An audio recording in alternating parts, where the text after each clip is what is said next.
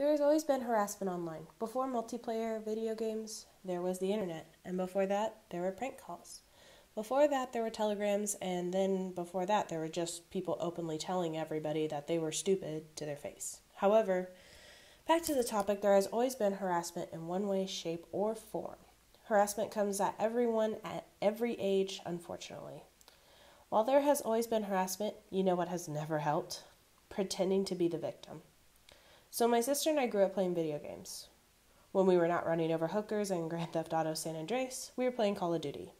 At the time of Grand Theft Auto, my sister was like 7 and I was 9, if that puts anything out there for you. We started getting into multiplayer games in Modern Warfare 2. We have heard it all in those lobbies, and if anyone were to hear those lobbies nowadays, their skin would probably crawl off their backs from all the hate. My sister and I learned at a young age that you just don't go out into these lobbies and make it apparent that you are a female. Now granted, what these people said to us never bothered us. It honestly made us laugh more than anything.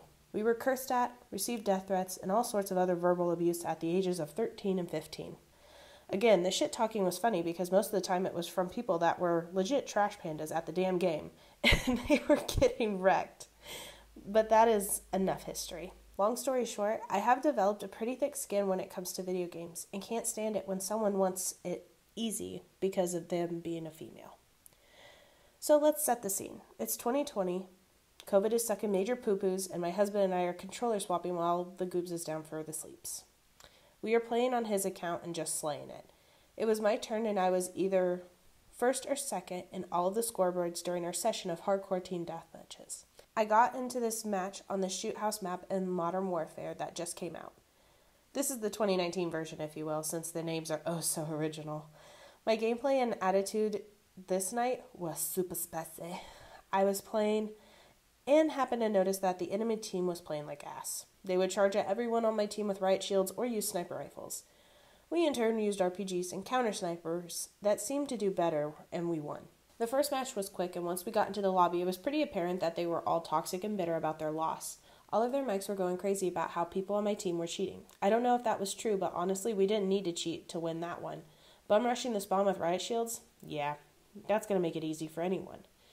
During the setup in the lobby for the next match, I get a message from a player that was on the enemy team of the previous match.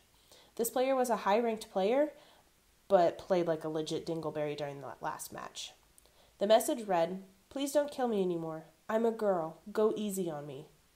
Of course, I wanted to reply and tell this player that I was a female too, welcome to the clan club, and then go with something along the lines of get good, you scrub. But my husband told me not to, so I didn't. This situation really bothered me because I know for a fact that after this message got sent, this person became a target for not only my team in the next match, but the enemy team as well. They had sent this message to everyone, and some people were calling the player out in the lobby before the match even started. This player got maybe 5 kills but was blasted from both sides. Everyone on the enemy team had a friendly fire kill for this player at least once. The kill feed was blowing up with this player's name. Now mind you, I didn't target this person and seek them out. This player kept finding me and coming at me with the riot shield only to get either flanked and meleeed or blown away with an RPG. What this player did was state that they were a female wanting mercy and then continued to play a game that focuses on slaying the enemy team. Maybe this was just a child, but some life lessons need to be learned by experience. The reason that this bothered me was a simple fact. This player wasn't fooling anyone and still got their shit kicked in by everyone because of how they played. Then to add insult to injury, they outed themselves and became even more of a target. Thank God it wasn't search and destroy, or that person's mental health would have been destroyed as well by all the verbal abuse since there were more people with mics in that mode. When you want to get good at a game, you have to work for it in one way or another. Am I a champion player? No, but I don't cheat and I don't beg people to go easy on me because I'm a female. This is a lesson that I feel everyone should learn at some point.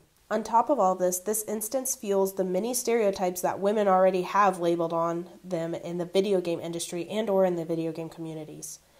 This player left after the second match, and hopefully they have gotten better and have learned that begging will not work, especially in a game like Call of Duty. This person easily could have been a troll wanting reactions, but it may not have been the reactions that they wanted. This doesn't happen often, but when it does, it's frustrating. So lesson of the day, don't use your gender or disposition to receive mercy on a video game.